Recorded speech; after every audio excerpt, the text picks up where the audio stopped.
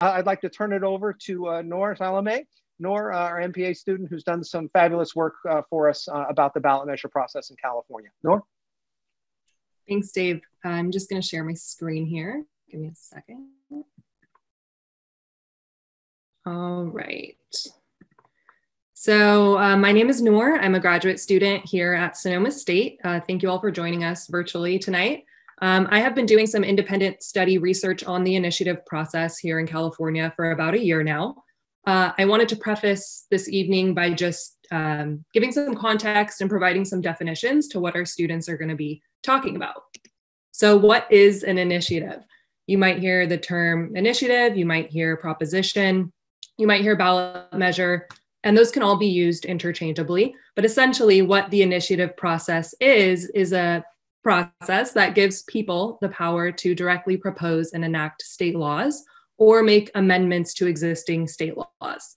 Now, not every state has an initiative process. California is one of 26 and also one of the, if not the most active when it comes to their initiative process. Like Dave mentioned, one of the most expensive political campaigning processes in the world, just behind the US presidential election. So I wanted to walk you through some of the steps of how an initiative actually gets on the ballot.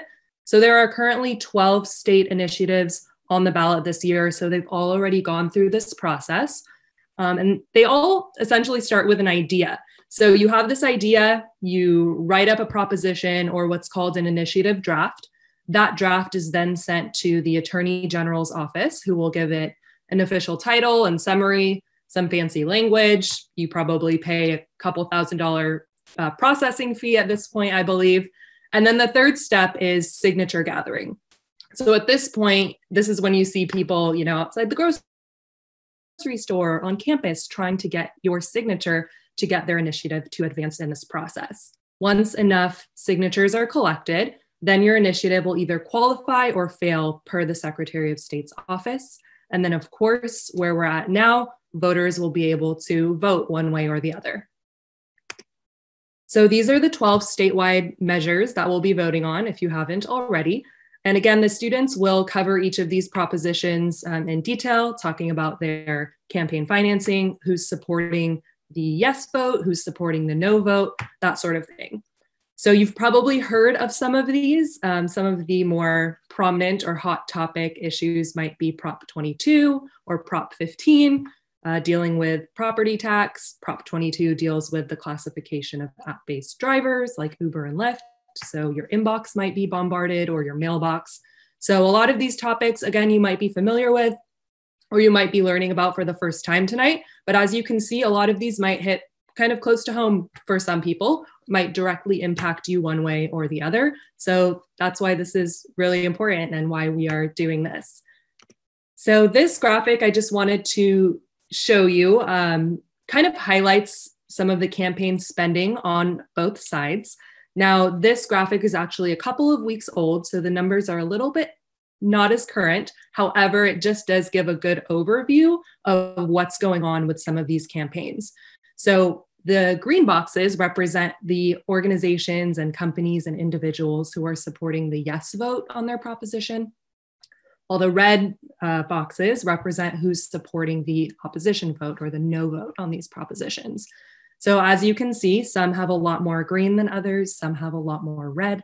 And again, our students will go through kind of the behind the scenes of what these actually look like. But I just wanted to give you an overview visual of what is going on here. And before I pass it over to Gabriel, I just wanted to again encourage and remind everyone to register to vote if you haven't already. You'll go to registertovote.ca.gov. You can also verify your registration or re-register if you need to. Maybe you've moved or changed your name or whatnot. But last day to register is October 19th, so make sure you get that situated. And I'll pass it over to Gabriel. All right, hello everybody. My name is Gabriel Guptill. I'm a graduating senior in political science and a Campus Compact fellow and research assistant for Dr. McEwen this semester. And I'll be sharing with you some of our California ballot initiatives and some historical important information about them. Beginning in 1911, the initiative and referendum process was adopted into the California Constitution. And sorry, I'm having a little issue with my Zoom here. And citizens were given the power to propose statewide initiatives.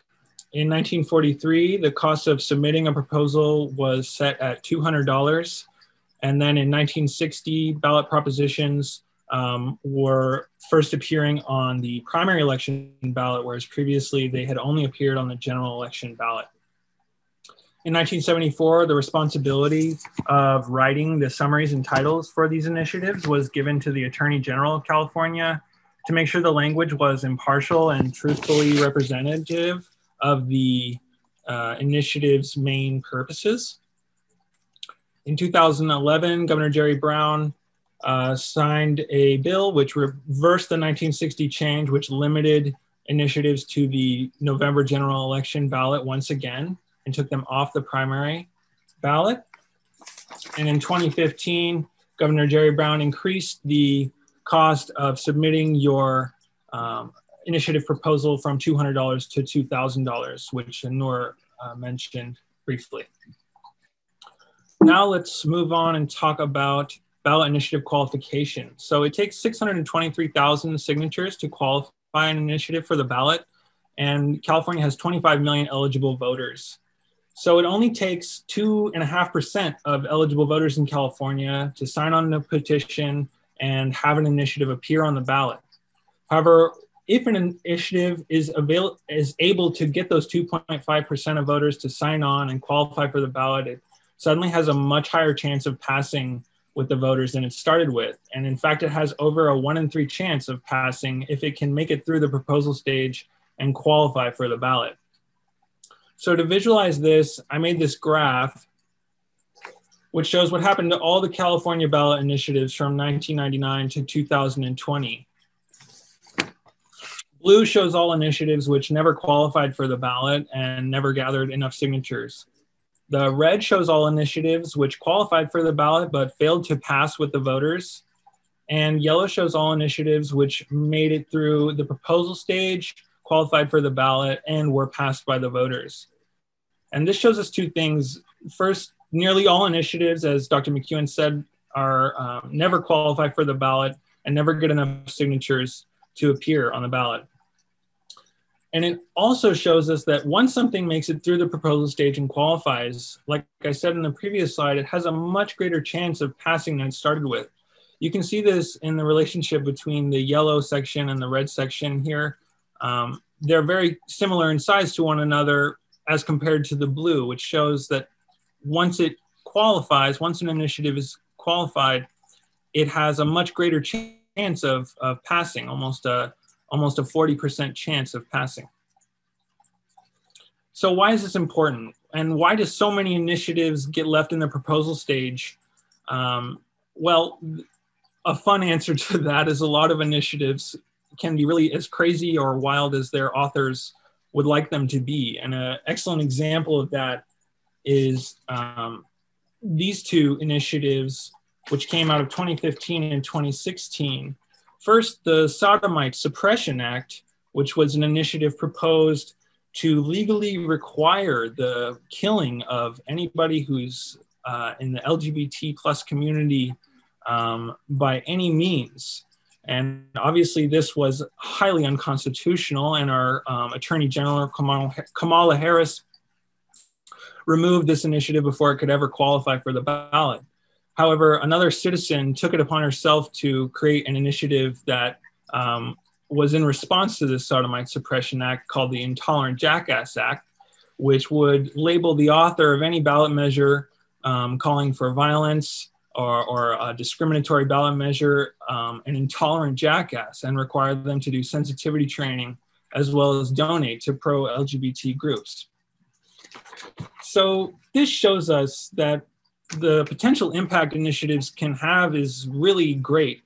And just because something has made it to the ballot or is a proposal and looks official, it could have very, very severe consequences. And it's another reason why we need to pay close attention to what's in these initiatives and what's on our ballot. So without much else, I think that's all I've got today. I want to just thank you all for joining me and remind you to please go vote this November. And I will pass it back to Dr. McEwen now. All right, so let's hear from our first student, Jacob. Let's hear from you about Proposition 14. All right, everyone, let me get this set up real quick. All right, so my name is Jacob Arwa. As we've stated, I am a senior at Sonoma State University in the Political Science Department. And today I'm going to be talking about Proposition 14, otherwise known as the Stem Cell Research Bond Initiative. The reason that this matters in particular is because it's generally a set of obligation bonds meant to go to CIRM, which is the California Institute of Regenerative Medicine. It totals about $5.5 billion in loans going specifically to CIRM. Over the course of roughly 30 years, it will be intended to be paid back in full. The total coming out to $7.8 billion when including overtime interest. In general, there is a large amount of support for this proposition and very little in opposition. I'll just state the supporting and opposition arguments for you real quick. In support, quote, "This medical revolution holds the promise of restoring health and quality of life for many of California's individuals and families suffering from chronic disease and injury," end quote. That's from Robert Klein II, who was the chairman for the board at CIRM. And in opposition, we have, quote, "It does nothing to address CIRM's built-in conflicts of interest or its lack of legislature oversight, despite it being an agency supported fully by public funds." That was written by Marcy Darnowski, who was the executive director of the Center for Genetics in Society. Coming into some of the top supporters that have donated to Proposition 14 is Robert Klein, II, who I mentioned earlier, wrote the supporting argument for Prop 14. He has donated quite a sum of money, totaling the highest contributions out of any of these organizations, followed closely by Dagmar Dolby, Juvenile Diabetes Research Foundation, Open Philanthropy Action Fund, and Anne S. Tsukamoto. Anne herself is a stem cell researcher. One of the key elements of Proposition 14 is what's called fiscal impact. The proposed payment stands as, quote, "increased state costs to repay bonds estimated at about $260 million per year over roughly the next 30 years, which is currently less than 1% of the state's general fund budget." The chart on the right is from the official voter information guide and lists the standard rate of payback and interest on this bill. So who generally has been named as in support for Prop 30? Governor Newsom is one. The California Democratic Party is another. Robert Klein, he's very, very active. The University of California Board of Regents as well. The Juvenile Diabetes Research Foundation. Off to the right is a pie chart just showing somehow the biggest expenditures. Campaign consultants being the highest, professional services next, and polling and survey, as well as office expenses being the bottom one so far. Since there was, in general, there was no actual filings or contribution supports in opposition to Prop 14 currently, it seems fairly one-sided. but you are more than welcome to check out any media. LA Times has several pieces, and ballotpedia.org has a lot of unfiltered information, statistical data, as well as sos.ca.gov. Please feel free to vote on 14 according to your own personal beliefs. Thank you very much, and I'll pass it on to the next person. Hi, Zara? Or I'm sorry, Will and Emily. I'm sorry, Prop 15. Be sure to expand your screen so that everybody can see it there. Thank you very much. And yes, okay, hello. My name is Will, and my partner is Emily. We will be talking to you today about Proposition 15, or the the Tax on Commercial and Industrial Properties for Education and Local Government Funding Initiative. Proposition 15 is an initiative constitutional amendment which seeks to change the property valuation of non-agricultural commercial and industrial properties of a single owner with a combined value of $3 million or more to be taxed at their current fair market value. This proposition also exempts small businesses from the tangible personal property tax and gives all other businesses a $500,000 exemption to that tax. The new tax revenue from the change in property valuation will go to the local school and community college tax fund. Of that money, 11% goes to community colleges and 89% goes to public and charter schools. If Proposition 15 is passed, then the changes to property valuation are estimated to generate between $6.5 and $11.5 billion as it is phased in over the next 5 years.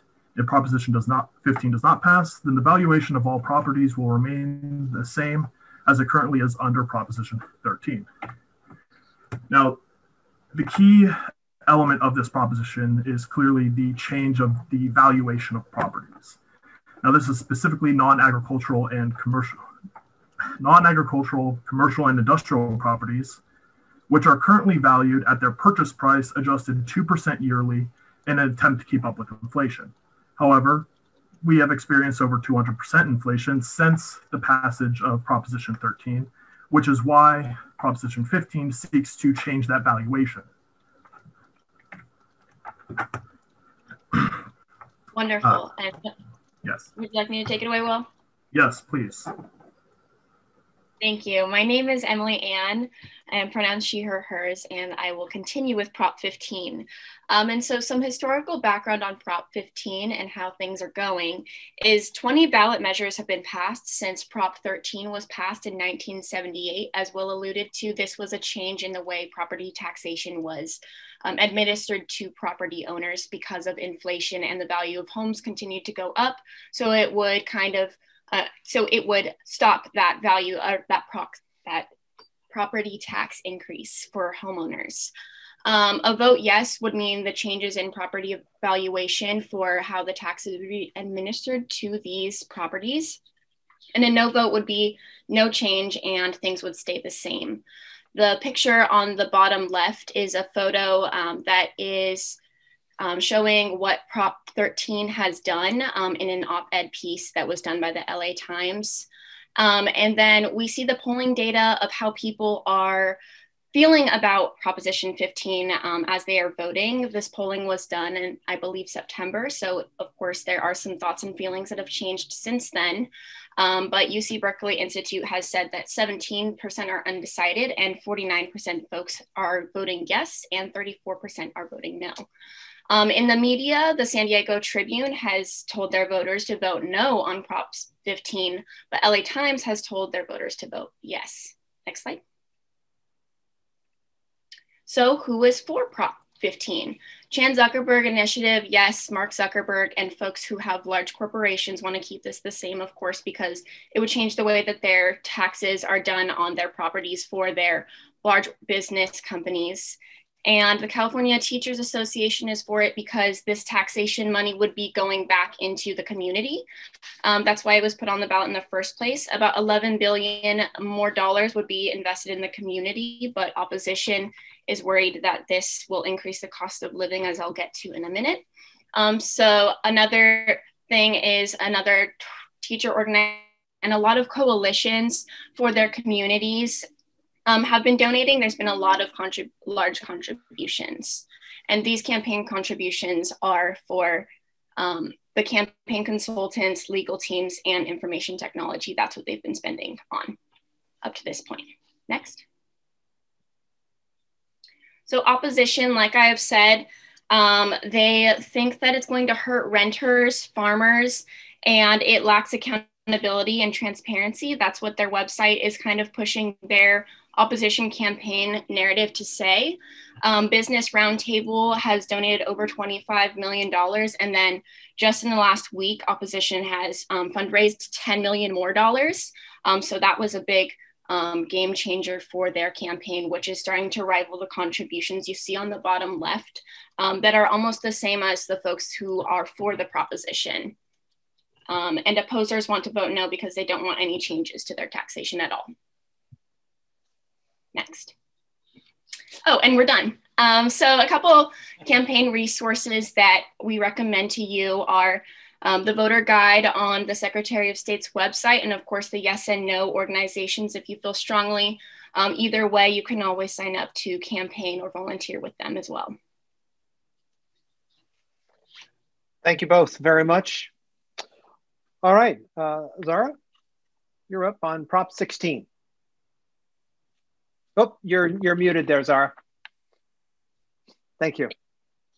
Professor, could you please share my slides, please? Sure. Give me just 1 second. Give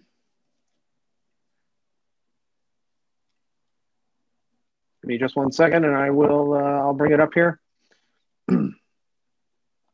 All right, we are ready. I will, there we go. Thank you. Hello, everyone. My name is Zara Valencia, and I am a senior at Sonoma State in political science. So today I'm presenting Proposition 16 to you, which is an amendment to repeal Proposition 209. And I would like to first explain Proposition 209 so I can give you some background of why Proposition 16 exists today.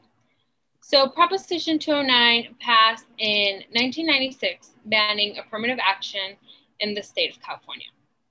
What Proposition 209 states is that the state shall not discriminate or grant to any individual or group preferential treatment based on race, sex, color, ethnicity, or national origin in public employment, education, or contracting. Prop 209 was proposed because in 1996 and the years before that, there were many affirmative action programs that were giving preference to minorities in hiring and in state contracts and in college admissions. Proposition 16 proposes that we bring back affirmative action. And California is actually only one of 9 states that still bans affirmative action. And as I said, affirmative action would allow for public agencies, local government, and state institutions like public schools and public universities to consider once again race, gender, color, ethnicity, national origin as factors for hiring, contracting, and admissions. Next slide, please. I have this quick little video. If Professor, you could play it for me, please. Sure. 1 second. I'm not sure if we're going to be able to play it. Okay, no worries. Thank you. We'll put a link up there later as well, so I apologize for that. Okay, so next. Behind Proposition 16, we have Dr. Shirley Weber, along with a lot of other people in office who support. Dr. Shirley Weber is the lead sponsor of Proposition 16. And Proposition 16 has had a lot of, I guess, what the media would call confusion, because what Proposition 209 states does not sound negative, but it comes down to what each person believes will fix racial inequality in our present time. Next slide, please. So supporters of Proposition 16 say it would promote affirmative action, and that because we have faced a lot of racial inequality, and especially white and wealthy people continue to be disproportionately awarded in employment contracts and college admissions, while minorities are still at major disadvantages. Supporters of Prop 16 believe that this is how we can weigh out these disadvantages. And as you can see, supporters of Prop 16 have raised over $9 million, and that speaks great for the amount and the monetary amount behind supporters of Proposition 16. We have some very important officials who are for Proposition 16, like U.S. Senator Dianne Feinstein, U.S. Senator Kamala Harris, our Governor of California, Gavin Newsom, and like I mentioned before, Assembly Member Dr. Shirley Weber. Next slide, please. No voters on Proposition 16 suggest that it does not give an equal playing field for everyone. As you can see with the monetary contributions that they have raised, they have not raised anything close to what supporters of Proposition 16 have raised. And voters who oppose this say that affirmative action does not give everyone an equal playing field. And one of the officials who is against Proposition 16 is the original chairperson behind Proposition 209 of 1996, which is Ward Connerly. And we also have State Senator Ling Ling Chang, who opposes, and State Senator Melissa Melendez. At the end, voters of Proposition 16 will vote on what they believe is the best way to address racial discrimination and racial inequalities. Thank you. Thank you very much. Okay, Allie, would you like to talk about Proposition 17? Yes. Let me just share my screen really quick.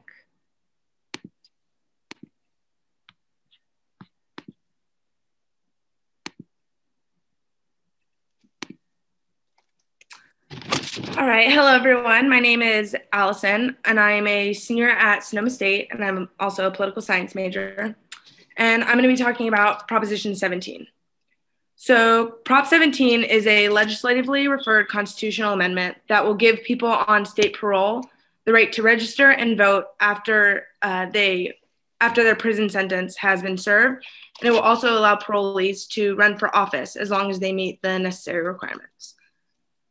California actually passed a proposition just like this one back in 1974 that removed any wording from the state constitution that banned people from voting because of being convicted of high crimes. But it was different from Prop 17 because it actually only restored the voting rights for those that had completed both their prison sentence and their parole. Prop 17 will amend sections 2 and 4 of Article 2 of the California State Constitution. And if it is passed, there will be increased annual costs for voter registration and ballot materials, and increased one-time costs to update voter registration and systems, both in the hundreds of thousands of dollars. Currently, there are about 50,000 Californians who are on parole that are not able to vote, so Prop 17 would allow them to do that. So Prop 17 supporters currently have a total of $846,007 in contributions. The top 5 contributors are Susan Pritzker, who is a civil rights activist, and she has contributed about a fourth of the total that they have raised. And then following her is the ACLU of Northern California, SEIU United Healthcare Workers, the California Nurses Association, and sorry. I'm so sorry. That's all right. Thanks, Allie. Sorry about that. And then finally, the Southwest Regional Council of Carpenters. Of these contributions, they have spent about $249,990. And the top 3 expenditures that they've spent that on are information technology costs like internet and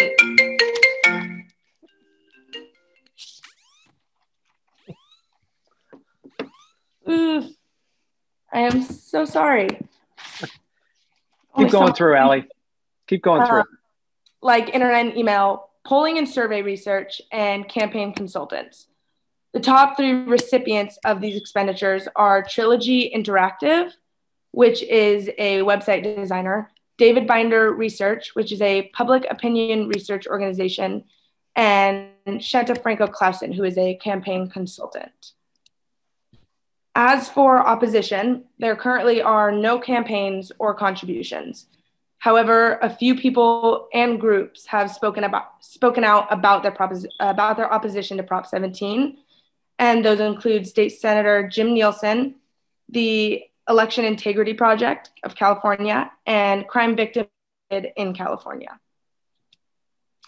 Polling on Prop 17 is very limited, but what there is of it shows that about 63% of people are in support of Prop 17 and would vote yes, 31% are not in support and would vote no, and 6% are undecided or would skip it. As for media coverage, there also isn't much on that, but I was able to find a few. And the LA Times, San Diego Tribune, and Sierra Club California have all ran endorsements for Prop 17. And OC Register, SF Chronicle, and PBS SoCal have all run opinion pieces on it. So for more information, you can go to their to the supporters website, the Yes on 17, and Ballotpedia and Cal Matters also has a lot of information on it as well. Thank you very much. Don't forget to silence your phones, folks. Just a reminder, no problem. So sorry about that. It happens, that's fine. All right, Guadalupe, how about we hear about Proposition 18? Oh, you're muted there. Yep, let me just get that up for everyone. Thank you very much. All right, perfect. So I am going to talk about Proposition 18 today. I'm Guadalupe Hernandez. I'm going to be speaking on what this ballot measure is set to do, as well as the campaign finances behind Proposition 18. So Proposition 18 seeks to amend California's constitution to permit 17-year-olds to vote in primary and special elections if they are 18 by the next election. So in a nutshell, Proposition 18 is set to promote youth voter participation and let them have a voice on what candidates are going to be appearing on their ballot in November, under the assumption that they will be 18 and registered to vote. So let's continue to see how Proposition 18 affects you and I. Oh, let me just move forward. So Proposition 18 is a constitutional amendment. It increases costs for counties around the hundreds of thousands of dollars, allocated to send voting materials to eligible 17-year-olds for the primaries and special elections. In addition to that, there would also be a one-time state cost of $1 million to update existing voter registration systems. But both of these combined would make up around 2-3% of California's budget. A yes on Proposition 18 would increase the number of voters that would be voting on special elections and primaries. And a no vote for Proposition 18 would mean no one younger than 18 years old can vote in any election, which is how our elections run currently. Let's move forward. So contributions to campaigns, supporters, and opponents. Unfortunately, there's not much of committees or contributions set for Proposition 18. There's only 2 active committees. There's the Padilla Ballot Measure Committee, as well as the Lau and Kevin Mullen Committee, and both have garnered together collectively $342,423. And there is no opposition or no opposing committees for Proposition 18. And I'll be speaking on how and why that would happen in the following slides. And I got this information based on the California Secretary of State website, and I updated it since today. So what are the expenditures for the committees? So there's only one of the active committees is actually has expenditures. So it's actually the Padilla Committee. And for this committee, we see that most of their expenditures come from information and technology costs, 93%. $3,545 goes to professional services, and campaign consultants only make up $6,500, so 6% of their expenditures. I have also put down the contributors for the Padilla Committee, since they are the ones that are making the expenditures for this proposition. And they're made up of the California Nurses Association PAC, which had contributed $30,000, as well as the Southwest Regional Council, the SEIU United Healthcare Workers, the Real Estate Political Action Committee, and John Edward York and affiliated entities. But in comparison to other propositions, these contributions really do pale in comparison, as well as how much money this committee has garnered. So let's move on to the opposition. There are opponents to Proposition 18, and we see them right in our backyard. So the Santa Rosa Press Democrat has come out to say that they oppose Proposition 18, the Mercury News, East Bay Times, as well as the California Republican Party. However, there is no formal opposition for Proposition 18 based on the information that the California Secretary of State website puts out. However, the media coverage that Proposition 18 gets, the majority of it is why you should vote no. The biggest argument with Proposition 18 is in special elections and in the primaries, we vote on physical policies, and a lot of news sites make reservations for the youth because they claim that they don't pay taxes and that these fiscal impacts would not impact them personally, or they won't be subject to these taxes. However, the San Diego Union Tribune has come out in support of Proposition 18 and has claimed that it is a good way for the younger voters to go out and place their votes on the ballot, especially because we're in a time where youth participation, especially in politics, is running at an all-time high, especially with looking at the Black Lives Matter protests all over the United States of America. I have added an additional slide to show you guys where you guys can get more information. There's no website for yes on 18 or no on 18, but I have let you guys, I have listed the Progressive Voters Guide, the EIP, the League of Women's Voters, and the Voter Guide, as well as Sacramento Bee's website or article where they go in support for Proposition 18. Thank you, guys. Thank you very much. All right, Vanessa, Nadine, let's hear about Proposition 19.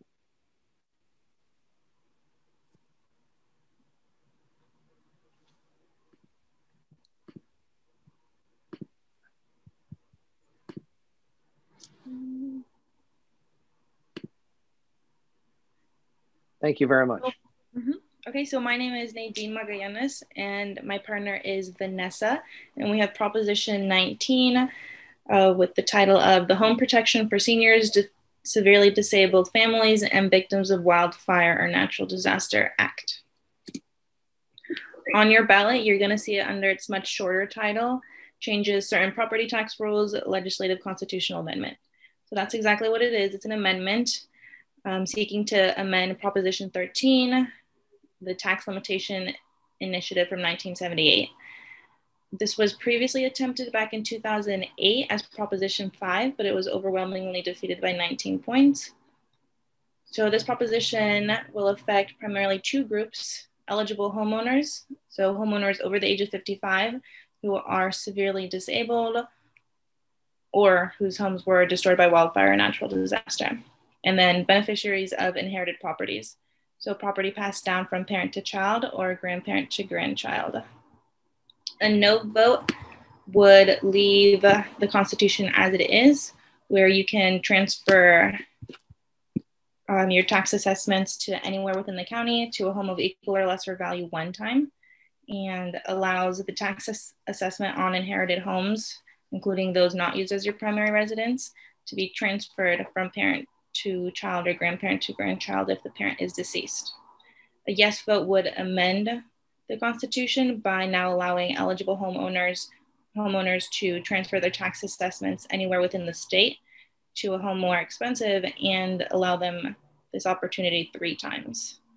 And it would eliminate the tax exemption on inherited homes. So if you don't use that inherited property as your primary residence, property tax would be reassessed to market value, closing what's dubbed the Lebowski hole. So basically the benefit of possibly owning now $1 million home and paying the property taxes that maybe your parents paid when they bought it in the 70s, which can be a significant difference.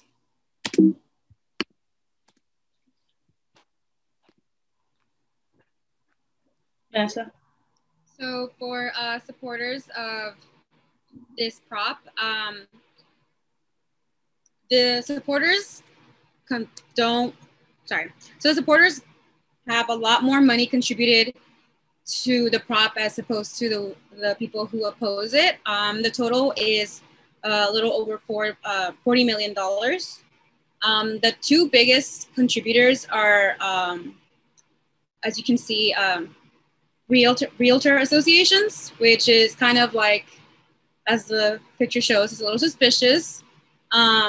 In opinion piece by the LA Times, by the board of the editorial board, they go on to say that parts of the prop that they like are that there's going to be more homes that sell each year, but it's obviously more in realtor associations gain more from this prop than almost anybody else. They do refer to this prop as a inheritance tax break.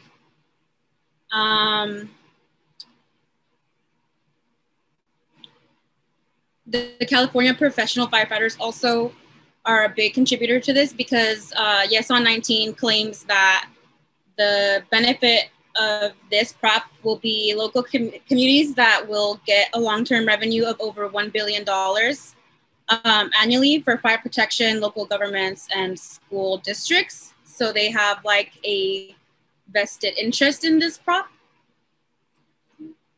The next. Okay, and the 3 top expenditures of this prop are transfers between committees of the same candidate sponsor. The payee for this one is Yes on 19, which is $10 million. The second would be petition circulating, which the payee is from the 2020 Ball Camp LLC, which is over $1 million. And for TV or cable airtime and production cost, the payee would be Strother Knuckles Strategy LLC, and that is like a much lower contribution of $330,600. But overall, they kind of overpower the opposing people of Prop 19.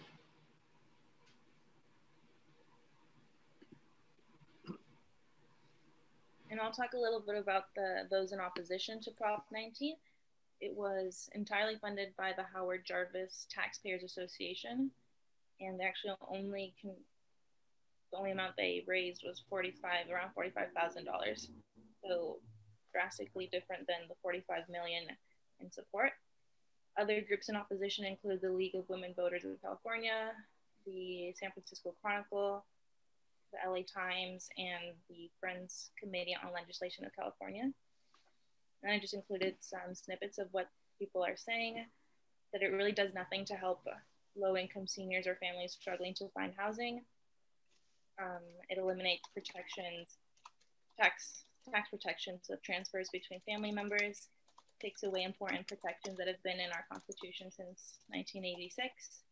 And it's just the California real estate industry bringing back a failed idea with a dressed up appeal.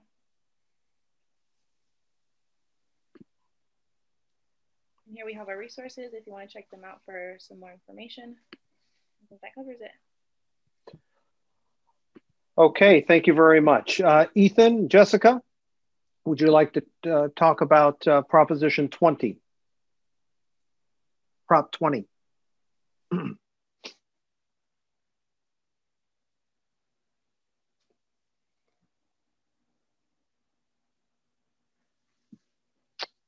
Are you muted? Are you good? Yeah, I was muted, sorry. Hi, my name is Jessica, and me and my partner Ethan will be going over Proposition 20.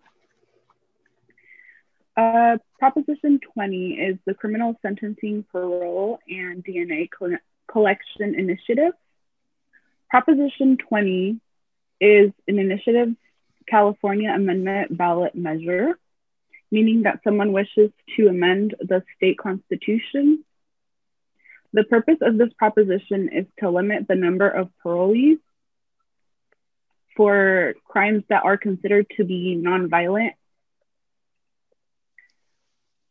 Next slide.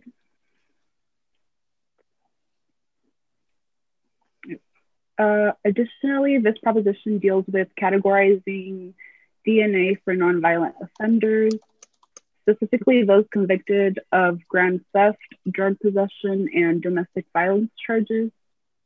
Voting yes supports this proposition, which adds crimes to the list of violent felonies, which will result in the restriction of the ability for early parole.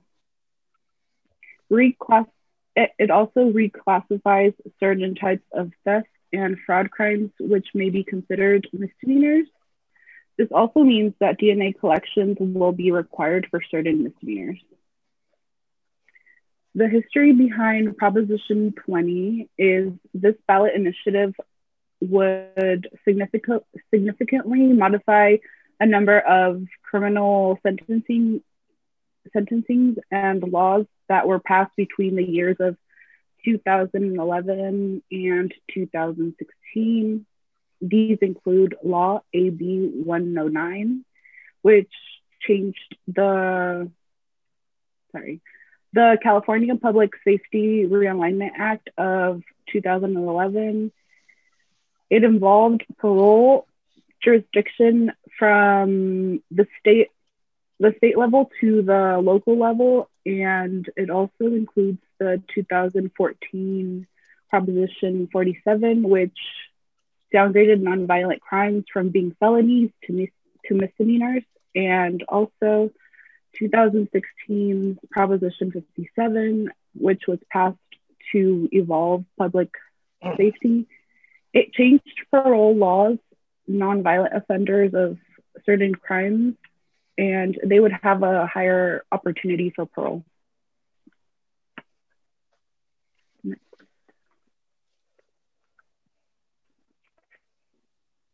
So some of the supporters for Prop 20, obviously law enforcement and correctional officials are in support of this law because if Prop 20 passes, there's going to be more need for regulations and more need for correctional officers in prisons. So it's actually going to increase the spending that we give to our prison institutions, thus positively affecting correctional officers and other members of law enforcement. So they are in support of this proposition. Some politicians that are also in favor include Assemblyman Jim Cooper, Congressman Devin Nunes, and pretty much the entire Democratic Republican Party, at least those who are in elected office. The majority of them are in support of this proposition. Some of the people that are in opposition to this prop are educators, people in the mental health arena. Part of the reason that they're against this proposition is because of the addition to mental health being a deciding factor in whether people go on parole or not. So mental health officials don't agree that that should be a tool because that's going to be used in a negative way that disenfranchises those with mental health problems. Other people that are against it are people in the public health sector and then homeless caretakers as well. Some people in the political arena who are in opposition of this proposition are our current governor, Gavin Newsom, and former governor, Jerry Brown. Part of the reason that Jerry Brown is against this is because he kind of led the 2016 proposition that changed prison reform. So he's kind of trying to fight to keep that proposition alive because it's currently threatened by Prop 20. And then the ACLU is also against this proposition because they believe that it is going to continually disenfranchise people in prison who are already disenfranchised. So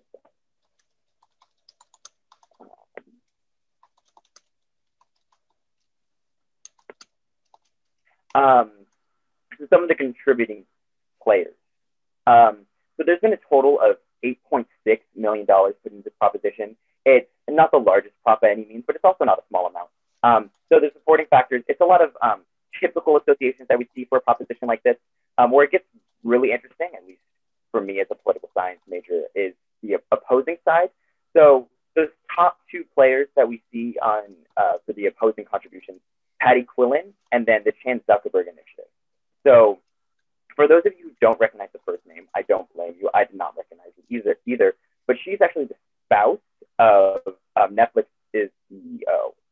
And then the Chan-Zuckerberg Initiative is led by Zuckerberg. So the two key players on the opposition side are leading tech moguls, or are at least the spouse of leading tech moguls.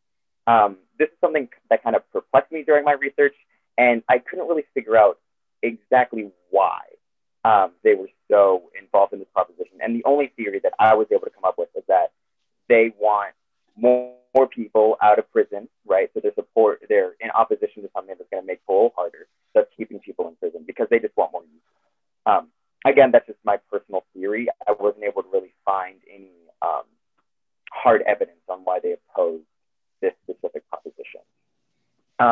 So the total amount of money for the supporting side of this is somewhere around $2.6 million.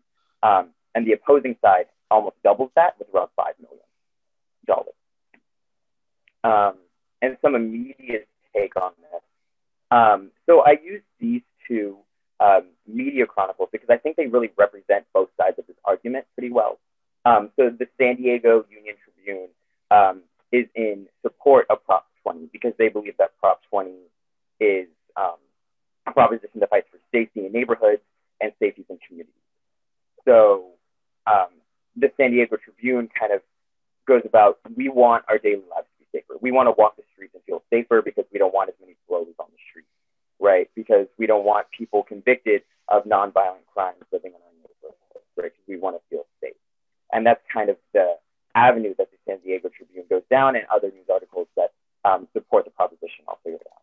The San Francisco Chronicle, however, takes kind of a different route. And they say that this history that we've had from the past decade of prison reform is one that we should follow. It's not one that we should step back. We shouldn't be reverting back to 1980s and 1990s prison reform, where we were punishing people for originally being convicted of a crime, right? We should be trying to rehabilitate and trying to get people integrated back into society, which they believe was part of what propositions were doing in the last decade. And they believe that Prop 20 is kind of reverting back to those 1980s and 1990s punishment upon punishment law. Yeah, if you have any questions, please put them in the chat and we will hopefully get to them at the end. Thank you. All right, thank you both very much. Carlos, Audrey, let's hear about Proposition 21. Let me just get my screen pulled up.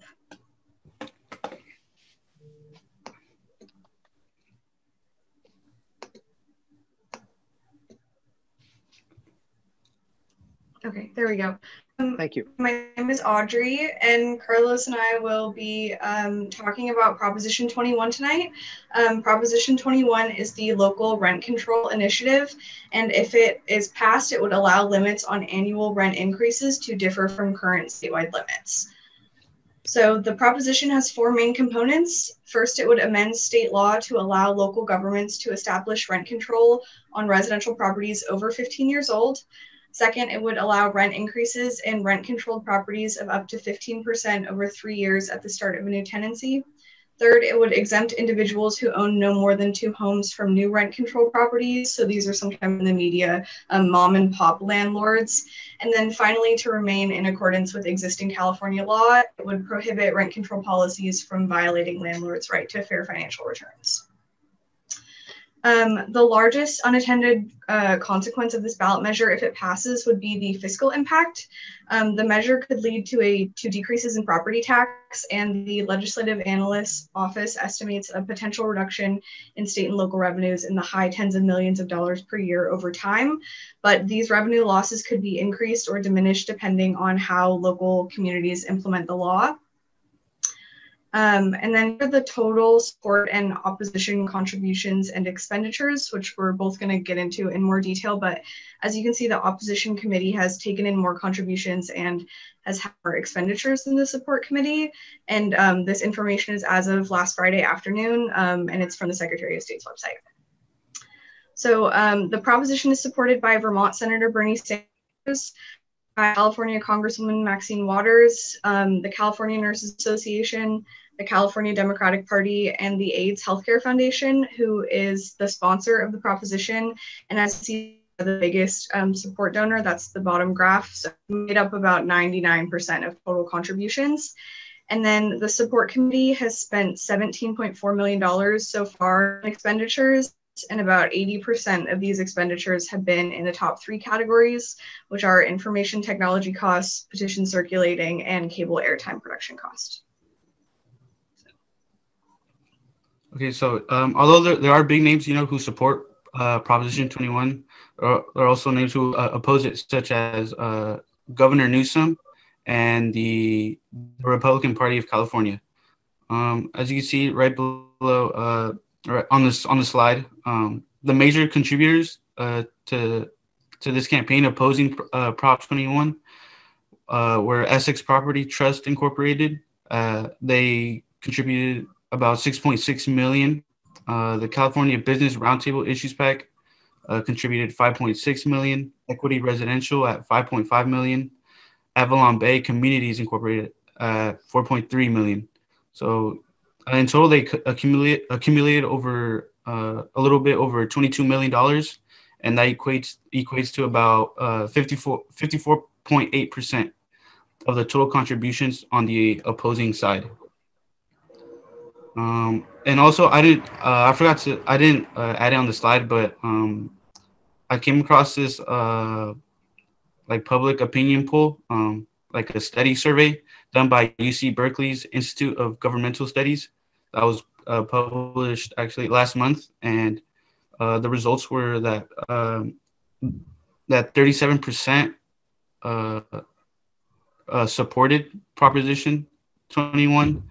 Another 37% opposed Proposition 21, and 26% were still undecided. They weren't sure. And yeah, that's it. That concludes our presentation. And here's a slide for if you guys want more information on Prop 21. Yeah, that's it. Thank you for your time. Thank you. Thank you both very much. All right, let's hear from Catherine and Cameron. I'm going to share the screen here and bring it up. Give me just a minute here.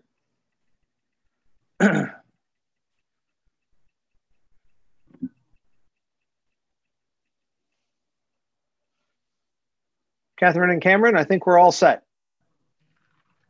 Okay. Hi, my name is Catherine Breer. I use she, her pronouns, and I'm a senior at Sonoma State.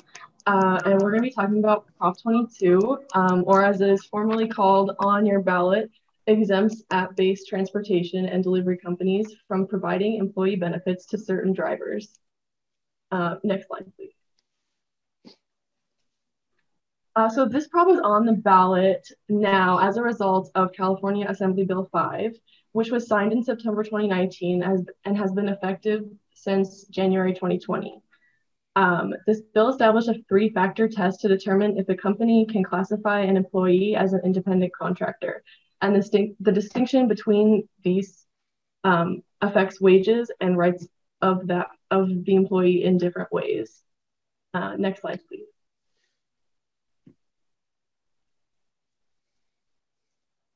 So what does a yes vote mean? Yes on 22 would mean that you support rideshare and app-based delivery companies such as Uber and Lyft being able to classify their workers as independent contractors. which would mean that these companies have an exemption from California Assembly Bill 5.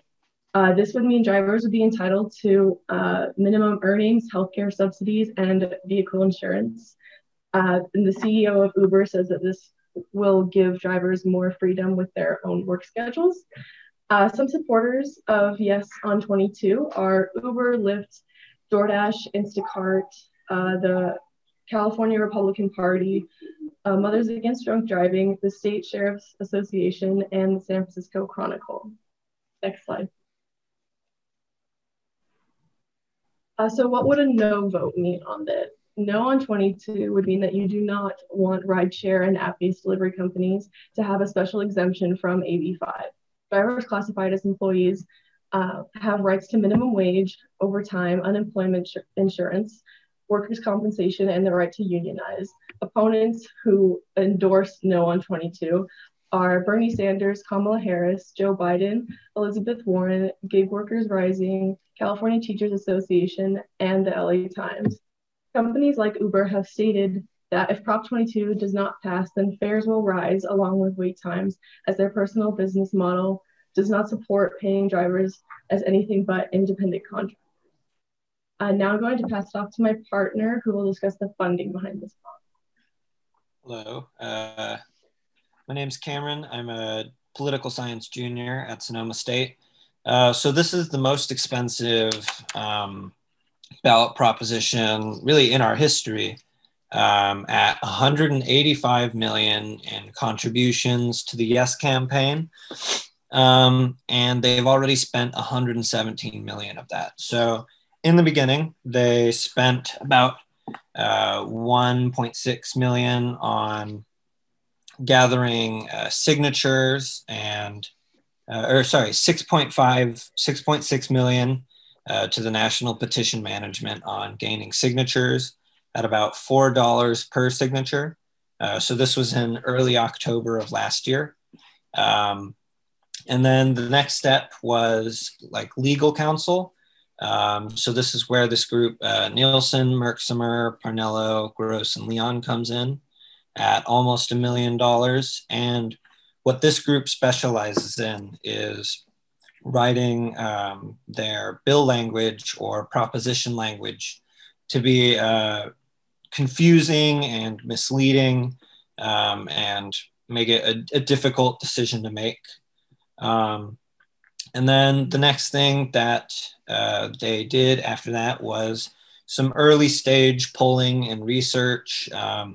They used about 20 or 30 different agencies testing the waters with each receiving around $1 million to $2 million. But then they settled on Target Enterprises earlier in October for $82 million. And this is where the video advertising has come in. So if you see the advertises saying to vote yes on Prop 22, this is from Target Enterprises. And a lot of how they're doing this is by getting actual Uber and Lyft drivers to appear on these commercials, stating why this is in their best interest. A few other things is Baker, Castillo, and Fairbanks is a company that they hired just for running their Twitter at $500,000, as well as dealing with media.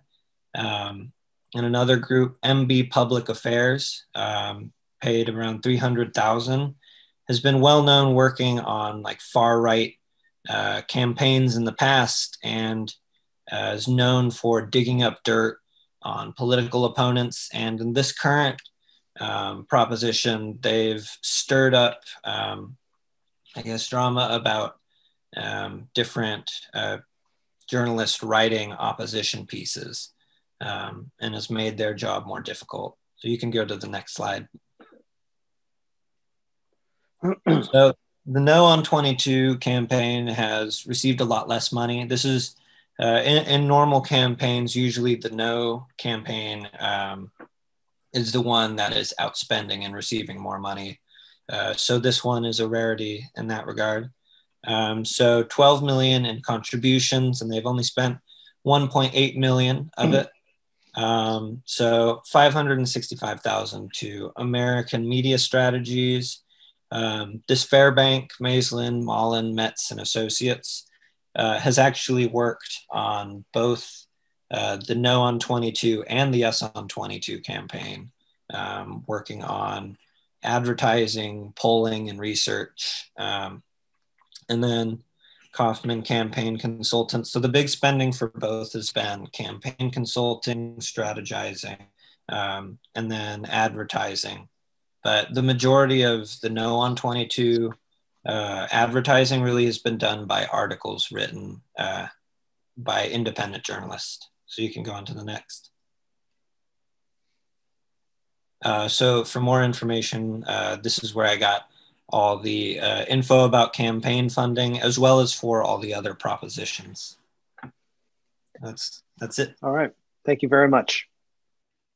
Okay, that was Proposition 22. Charles, let's hear from you on Proposition 23. Good evening, everyone. Hold on, let me share my screen. Kind of got too motivated there. Okay, tonight I'm here to talk to you about Proposition 23. My name is Charles Bordy. I am a junior of political science here at Sonoma State University. If Prop 23 succeeds, it's going to require the staffing of a physician in dialysis clinics while patients are being treated. It's going to require dialysis clinics to report data on dialysis-related infections to the state. It will require providers to consult the state before permanently closing a dialysis clinic. And it will forbid clinics from discriminating on basis of source of payment. So having private insurance shouldn't get you a dialysis appointment before Medi-Cal should. Opponents argue that it will raise healthcare costs, and they suggest that Prop 23 is kind of an attempt to politicize an ongoing battle to unionize dialysis clinics. The state predicts minimal impact to the taxpayer, citing the cost to the state in the low tens of millions annually. On the support side, we have two committees, but one's kind of defunct. It's given all of its money to the other. So today we're only going to be focusing on Yes on 23, Californians for Kidney Dialysis Patient Protection, sponsored by Service Employees International Union, United Healthcare Workers West. The California Democratic Party has also made a financial donation in support. In opposition, we have another committee, No on 23, Stop the Dangerous and Costly Dialysis Proposition, a coalition of dialysis providers, nurses, doctors, and patients. They've also received at least symbolic support from AMVETS, the American Legion, the California Medical Association, and the NAACP. As far as finances go, as you can see on this nifty little graph I made, the opposition is by far out earning the support side. The opponents have raised just over $93 million, while supporters have raised only $6.1 million, which sounds like a lot, but in races like this, it's really not. As far as who's donating to the support side, the vast majority of their donations have come from SEIU Healthcare Workers West. Specifically, the Political Issues Committee has given just over $5.5 million. The union itself has given another $646,000. And the California Democratic Party has donated just under $1,300. The support side has mainly spent their money on petition circulation. That's their biggest expenditure at about $5.5 million. Following in second would be staff time at about $500,000, and then office expenses at just under $30,000. So they're not doing a whole lot to get their message out. These are the groups donating in opposition. They're all major healthcare providers or dialysis providers. DaVita Inc. has spent just under $60 million for Zenius Medical Care. has donated just over $26 million. US Renal Care Inc. just over 6.8 million, and Dialysis Clinic Inc. has spent almost $394,000.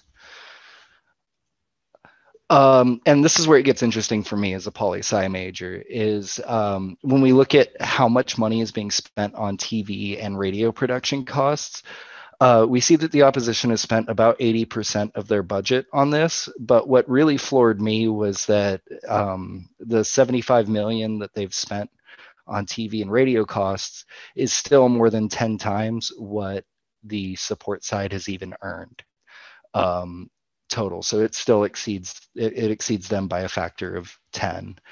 Following up next would be campaign literature and mailings at just over 2.4 million, and campaign consulting at just under 1.4 million. For more information, please check the following sources. And again, please vote. Thank you. Charles, thank you very much. I'm going to move it right over to George Henry on Prop 24. We're going to, Charles, stop sharing your screen so we can, all right. Hello? Thank you very much. Yes, George Henry. Okay, just making sure you guys can hear me. Thank you. And you started your screen share. That's great. Thank you very much. there you go.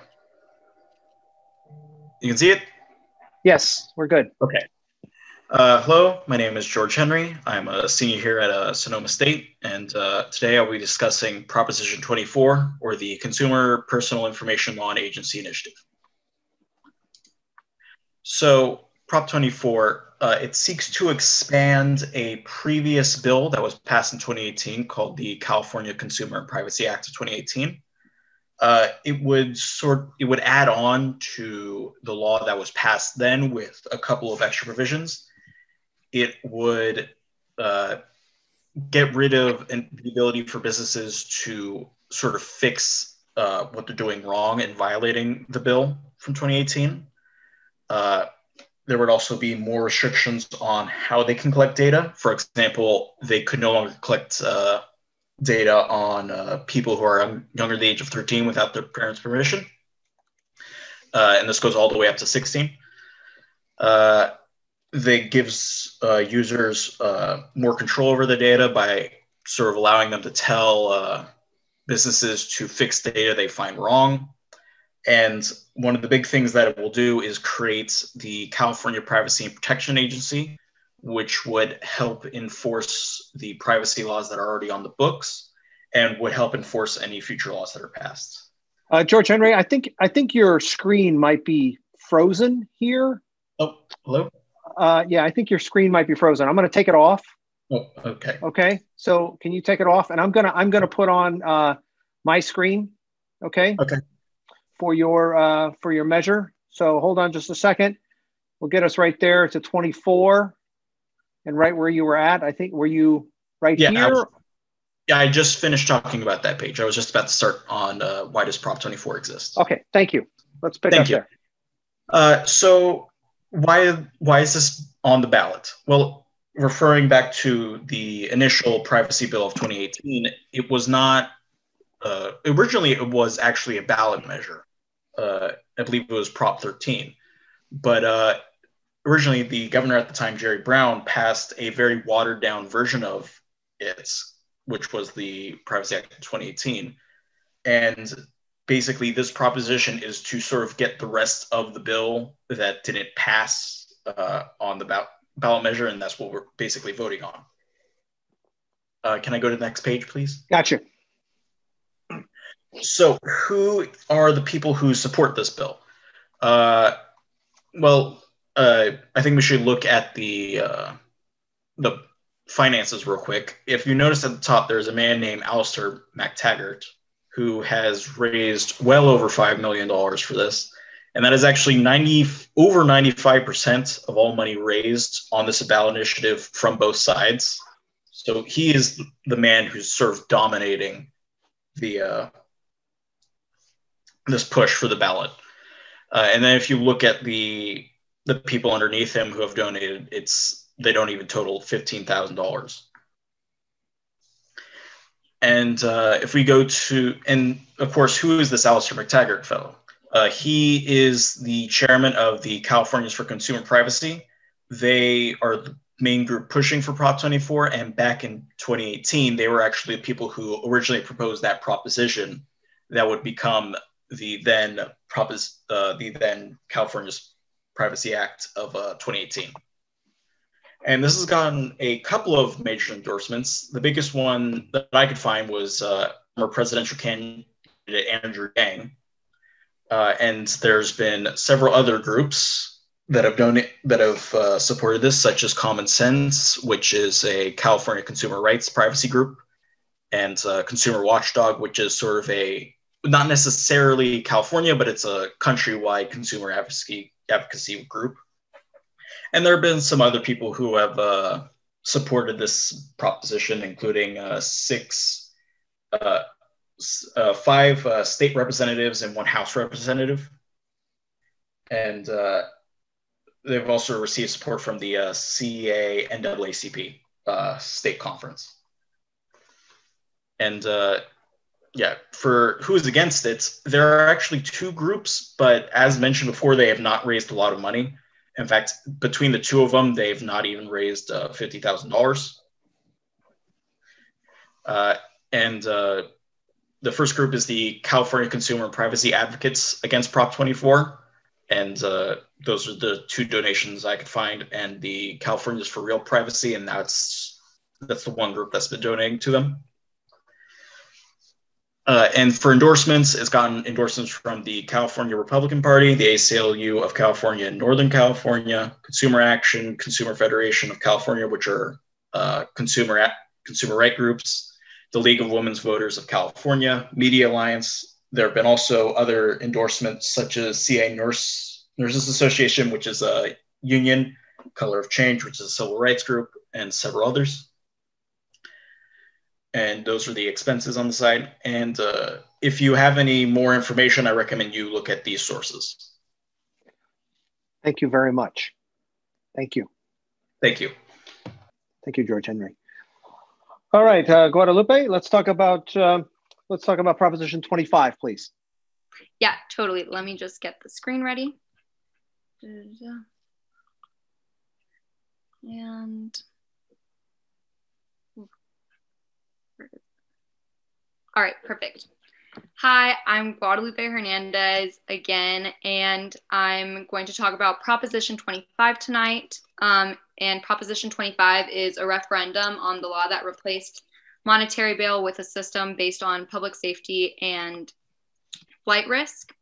So in a nutshell, or just in general, this proposition is a referendum on 2018 Senate Bill 10 that Jerry Brown signed in 2018. And its main objective is to advance meaningful criminal justice reform that avoids penalizing the poor defendants. Moreover, this proposition, it specifically rids California of the entire bail bond industry because we're not using monetary bail anymore. We would be using risk assessments if Proposition 25 passed. So going forward, Proposition 25 is again a referendum to Senate Bill 10. It's projected to cost California taxpayers an estimated mids of hundreds of millions of dollars annually, and these costs would be allocated to local courts to adjust to the new process of risk release assessments. And if passed, Proposition, well, first of all, the mids of hundreds of millions of dollars is, again, a very small percentage of California's budget. But if passed, Proposition 25 would also save taxpayers an untold tens of millions of dollars by reducing the number of defendants that we have awaiting trial. Simultaneously, it's estimated to increase state revenues because the detained defendants would be out working and paying taxes, which would add on to state revenue. If not passed, California will continue to have an active bail bond industry, and taxpayers will continue to pay for poor defendants that are awaiting trial in prison. So moving forward, what is stopping California to build meaningful criminal justice reform? And the answer is the $3 billion bail bond industry that we have nationally. And 1/4 of its profits of the $3 billion is made specifically in California. So it makes sense that an entire industry would not want to leave without a fair or unfair fight. So also there's concerns over the proposition's impact on crime and racial inequalities, which I will show, I will explain the graph on the side. Also, there's a lot of misleading information about how risk release assessments look like in practice, which could also influence voters when voting on Prop 25. On the side, I have a Public Policy Institute of California's graph, and it shows how African Americans would be far more likely than other people of other races to be held for risk release assessments. The orange is no assessment at all, and because the reason why they don't get assessments is because those are felonies, and people that have committed a felony or are in prison for a felony would not be eligible for risk release assessment. But all the blue would be for assessments that would be made with exclusion, nonviolent felonies, and violent felonies. So I think I might have read something wrong. I'm sorry about that. Moving forward, contributions to campaign supporters and opponents, nearly $15 million have been raised up to now. $8 million have been raised by the opposition, which have made 54%, and $6 million, nearly $7 million for the supporters of Proposition 25. So who is for Prop 25? Governor Newsom, California Democratic Party have endorsed Proposition 25. Included with them is the top contributors for the committee, which is Stephen A. Ballmer and Connie E. Ballmer, which have garnered close to $5 million altogether. The SEIU California State Council nonprofit has raised $500,000, as well as the Action Now initiative has also contributed $500,000, and Patty Quillen $250,000. On the side, there's the top 3 committees' expenditures for the supporters, and we see that they spend the most on campaign consultants and also polling and survey research, as well as information and technology costs. All this information was on the California Secretary of State website. Moving forward for the against Proposition 25. So the California Republican Party and organizations such as the NAACP and the Human Rights Watch organizations are against Proposition 25. The biggest contributors are insurance companies such as Triton Management Services, Bankers Insurance Company, AIA Holdings, American Surety Company, and Lexington National Insurance Company. And there's a big disparity on expenditures between the supporters and the opposition. We see that they have their biggest expenditure has been, or their largest expenditure has been, the $1 million contribution that the committee has given to the California Republican Party back in September. Also, they spend on campaign consultants $769,000, as well as campaign literature and mailing $702,000. Moving forward, I just want to talk about how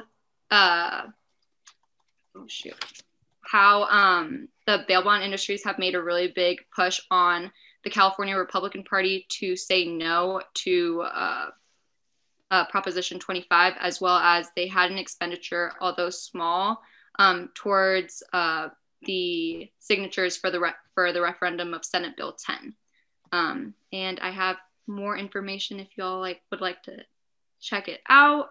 We have yes on California Prop 25, the Cal Access campaign measures, to be more updated on the numbers, but the numbers have been updated since this Monday, and as well as the endorsements from newspapers and media from the Berkeley Institute and all that jazz. Thank you. Thank you very much, Guadalupe. All right, we're going to change gears here just a little bit. We're going to hear from Evan and Stephanie on measures O and P that are on the Sonoma County ballot. So first, we're going to turn to Evan. I'm going to pull up my screen here, Evan, so we can pull up your slides here. Bear with me just a second. Here we go. Evan, here you go. Measure O, you're up. You might be muted. There you go. You're off mute. Okay. Measure O is part of the county. It's a ballot in Sonoma County. It's for mental health, addiction, homeless services, measure transactions, and the use of tax ordinance. Slide. Basically, the purpose of Measure O is to provide expanded mental health and addiction services, including both the services and permanent facilities across the affected population, including the homeless. This is a sales tax initiative financed by 1/4 cent tax on transactions to last for 10 years. It would raise proposed $25 million for a period ending in April 1, 2021. Slide. Thank you. Pros are local members of Congress, education administrators, city council members, and assorted health and educational professionals. I'm sorry, I don't have more examples, but cons are county taxpayers association, pro-business associations, such as the Chamber of Commerce and trade organizations. Newspaper coverage regarding Measure O was found in the Santa Rosa Press Democrat, the Sonoma Gazette, and the North Bay Bohemian. The first two supported a yes vote, surprisingly, but the North Bay Bohemian was reserved with questions about vagueness and actual spending and oversight. So the strategy behind O. County supervisors do not want to be seen to reduce services as the public is affected and vocal about the local impact. However, this is a time of revenue shortfall, so the soups may also wish to pen their unfunded liability vis-a-vis pensions, and that is more immediate impact profile that distracts from that. The supporters need to be seen to be doing the public interest and believe that the revenue stream from transactions will consolidate their positions and net of favors owed to them to preserve their political preservability. So I had trouble finding financial information on Measure O. It is very ambiguous. I challenge you to find some. All you have to do is click that link and find Measure O, and it was definitely written by attorneys. So next. A yes on O means expanded access to services for urgent and continuing care to Sonoma County residents in need of mental health, addiction treatment, and the creation of facilities in which to deliver these services. And no on O means without passing O, current services due to the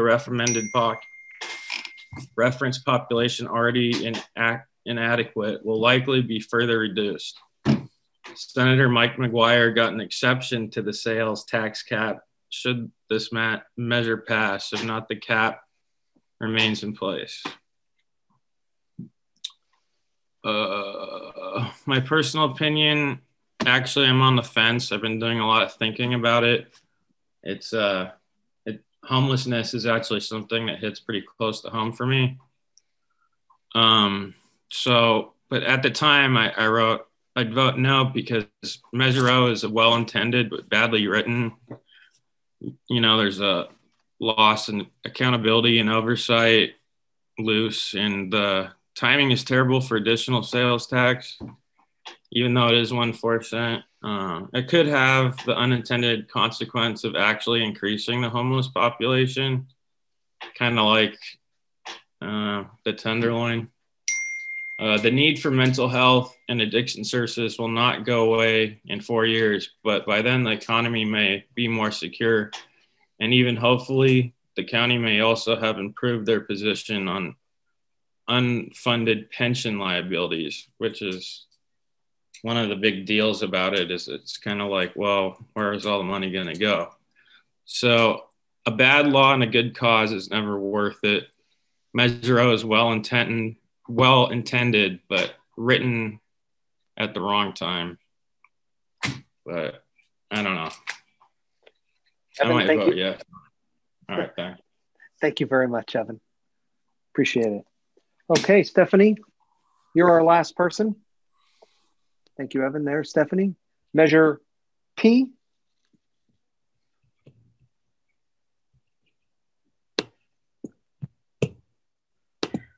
Go ahead and make it as large as you can there for the screenshot. Thank you very much. Thank you.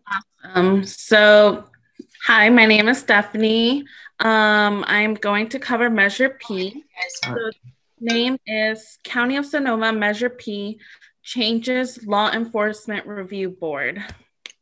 So a little bit of background on Measure P. The Measure P would enhance the oversight authority of independence of IOLERO program to review and analyze complaints against the Sonoma County Sheriff's Office. It would expand the role and independence of the Community Advisor Council so that they would be able to obtain records and witness statements, as well as require a review of the program for its performance and duties.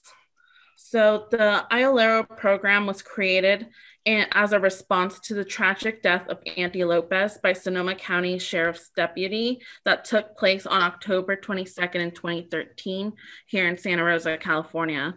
So 13-year-old Andy Lopez was walking around carrying an airsoft gun that was resembled to an AK-47 assault rifle. Sonoma County Sheriff's deputy opened fire on Andy Lopez, making the assumption that the airsoft gun was a real firearm. So because of the shooting, it took a big toll on the community, and it resulted in protests around Santa Rosa as well as different parts in California. So due to the single event, there was a movement within the community towards the creation of the Independent Office of Law Enforcement Review and Outreach, which is the IOLERO program.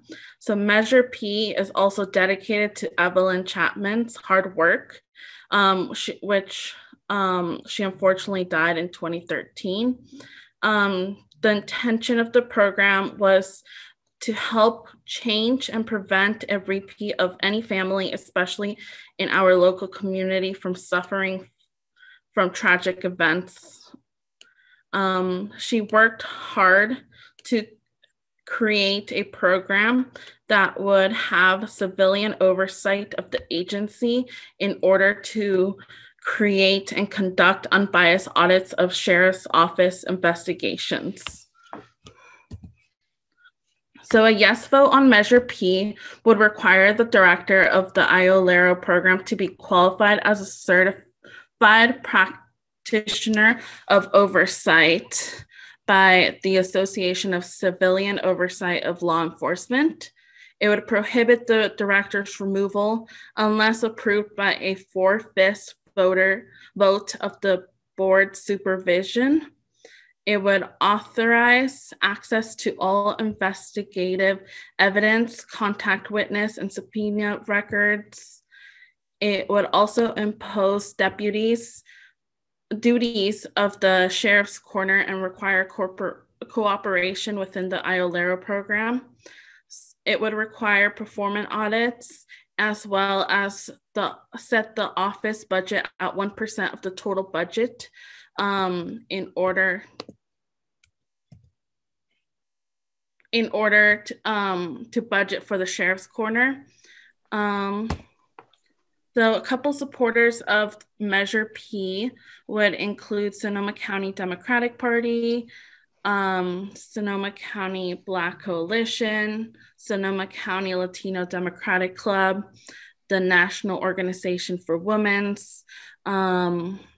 So a couple of these members of the community that would support this would be Jerry Threet, which is the former director of IOLERO, the North Bay Organizing Project, the Green Party, and the ACLU.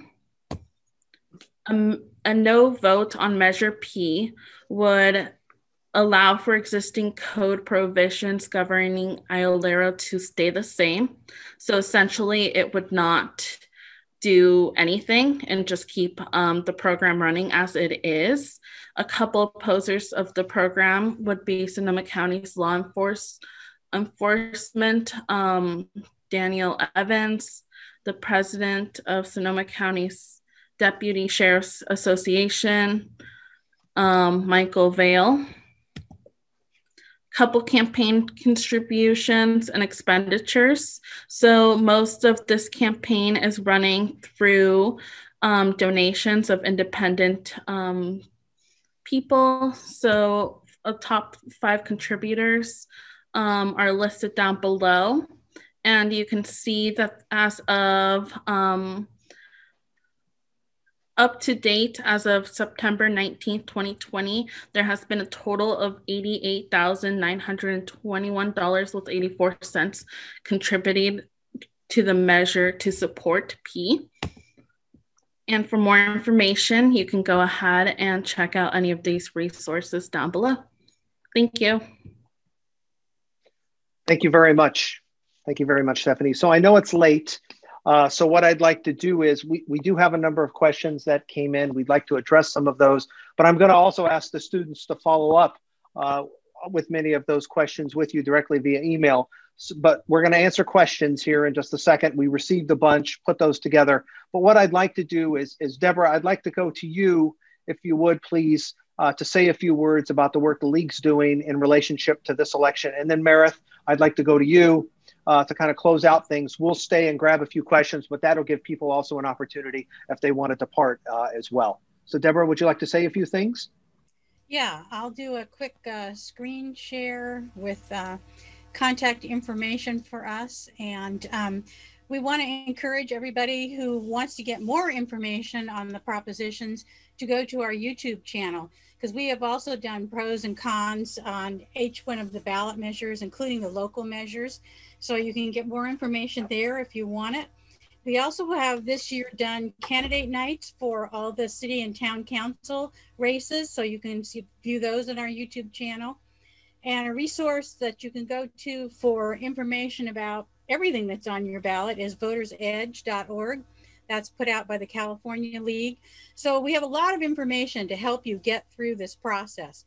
You can go to our website, and that has dates for the ballots to be turned in, has other kinds of deadlines, and it also has a place where you can sign up to track your ballot. A lot of people are worried this year, if I put my ballot in the mail, is it really going to get there? Not too bad. I sounded a little nervous, huh? Whoop. Sorry about that. Sorry, Stephanie. So people are nervous about whether the ballot's going to be received, and the Secretary of State actually has put together a program where you can track your ballot, and there's information on that at our website and also on our Facebook page. So I encourage you to check out the League of Women Voters website, Facebook page, and Voters Edge, and get all the information you need before you vote. And thanks a lot for doing this tonight. It was very informative. Thank you very much, Deborah. I really appreciate that, and all the support of the League. You guys are doing just fantastic work there, and we are happy to be part of it, and also want to encourage everyone to check out the fantastic resources that the League has there, especially the YouTube videos, what's going on, and the ability to track your ballot. Meredith, would you like to say a few words about the CCE and the work we're doing and upcoming programs, perhaps? I would. Thank you. And so first thing, I want to thank the students and Dave from Paul's 484. I look forward to this every 2 years, and now I feel comfortable. I can go vote tomorrow. I feel confident that I know what I'm doing. So thank you so much. And I also, is my slide showing? It's not showing here right now. There it is. There it is right there. Okay, it's not letting me make it full screen. Now, yes? There it is. Great. Thank you. And I also want to thank the staff in the CCE. Caroline Banuelos and Ashley Simon. This is not something that, Dave and me pulled off on our own. This is quite an effort. And so I want to thank everybody who showed up and everybody who helped make this happen. We did have 250 people here tonight. So that just goes to show. And so please do not forget to vote. And for those of you Sonoma State students and faculty and staff, join us the day after the election, Wednesday, November 4th, for a debriefing of what happened. And also CAPS will be here in case we're not all feeling great that day. And so you will need to register for this. There's a link there to register. I'm also going to put that link in the chat as soon as I'm done speaking, because you can't click on it here. So I just really want to thank everybody, and I'm looking forward to seeing you on November 4th. Thank you. Thank you. Thank you very much. Appreciate that. And let's get to some of your questions. So we had a number of questions about Proposition 15, really not surprising in that regard. And so I'm going to put forward two questions to the Prop 15 team. Well, one is about leases and how leases are handled under the split roll measure. But before we go to leases, let's start with an easier question. Why is Mark Zuckerberg supporting Proposition 15? Emily? Yeah, great. I can start off for the both of us. So one thing to note about Mark Zuckerberg and his wife Chan is their charity and philanthropy efforts are for improving education and housing within the community. So this is actually an interesting that he would even be involved with this, because he's not had very good luck with politics in any other neck of the woods in the political realm. It's also important to note that it's backed by the Silicon Valley Rising Action Coalition for Economic and Social Justice. And so there's a lot of conversations within the Silicon Valley and within the tech industry. A lot of these giants are actually supporting this. And the Yes on Prop 15 campaign is really ran with this narrative as well, that large industries and large companies do need to be taxed a little more and be able to provide for our community. And so the Yes campaign narrative really runs with the fact that these taxes are going to be put back into our community, specifically for schools and not only K through 12, but also community colleges within our communities in California. So that's a little bit about why Zuckerberg chose to back this proposition. There's been a lot of articles about it because, folks that think big corporations wouldn't want to support this. Of course, everyone first looking at this prop would think that. But there's 3 phenomenal pieces done by, there's one, the LA Times, Daily News, and even Vox, that's an easier read. I'll kind of break down why he's a big supporter for this proposition. And he's spent well over $10 million on it. He's one of the largest contributions, and he's also one of the oldest contributions. He's been supporting it since day one. Thank you very much. Will, do you want to talk about some of the leases or some aspects of the lease arrangements in Proposition 15? It gets a little bit complicated, but maybe you should take a swing at it. Yes, I would like to do that. So the first thing I want to do is I want to define what triple net lease is, for those who may not know, because I had to look it up the first time I heard about it.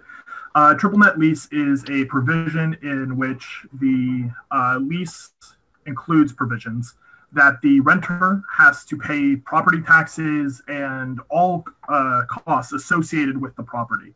Now, if a business rents one portion of a building, such as multiple businesses in a strip mall, each business pays a portion of the property tax, of the property costs, in proportion with the space that they take up in the strip mall. So the concern about triple net leases in Prop 15 is that because the property taxes are not paid by the property owners, that Prop 15 will directly bypass the owners and affect small businesses, potentially driving them out of business. At least this is what the opposition claims as will happen. Now that is potentially true. There is some potential to that scenario. But the fact of the matter is that a study by the Blue Sky Consulting Group, which was admittedly commissioned by the supporters of Prop 15, shows that only about 1 in 10 properties are going to be affected by the Prop 15 requirements. So most businesses and most commercial properties are not going to be affected. So there's already a low chance that it's going to impact businesses just on the numbers side of how many properties will be affected. But there's also the fact that this is phased in over 5 years. So the impact on the lease agreements, businesses will have about 5 years to potentially renegotiate those agreements with their landlords. In California, the reason triple net leases are important to consider is that most commercial properties that do rent out do use this kind of triple net lease agreement. It's very common in California, so a lot of businesses would have to consider that if this proposition were to pass. Well, thank you very much. Noor, do you want to hit one of our students there with a question? Sure, yeah, there were a couple more. Sorry, there's a list in here. Give me a second. I think there was a question about Prop 16 for Sarah, asking if HSI, I believe, is Hispanic Serving Institution. Correct me if I'm wrong. So how is that calculated? How does that work in with Prop 16? Thank you. I'm not muted, right? Okay. Yes. Okay, so yes, Sonoma State is an HSI school. That means a Hispanic Serving Institute. In order for an institute to be deemed HSI, there has to be a student population of over 25% Hispanics. And how would Prop 16 change this? The way Sonoma State would be able, or any HSI school would be able to accept gifts or scholarships for their students would be much wider, and the way they could administer these gifts and scholarships would be different, because they could use race and sex to administer these gifts or scholarships. Also, like I said, it takes 25% or over of the current students for an institution to be deemed HSI. So when you look at schools like UCLA, where actually minority admission has collapsed a lot, Prop 16 would make a bigger impact in schools like Berkeley or UCLA, and not with schools that are already deemed HSI, if that makes sense. Okay. Thank you. Thank you very much. Let's see. Gabriel, do you want to put forward a question to one of our folks?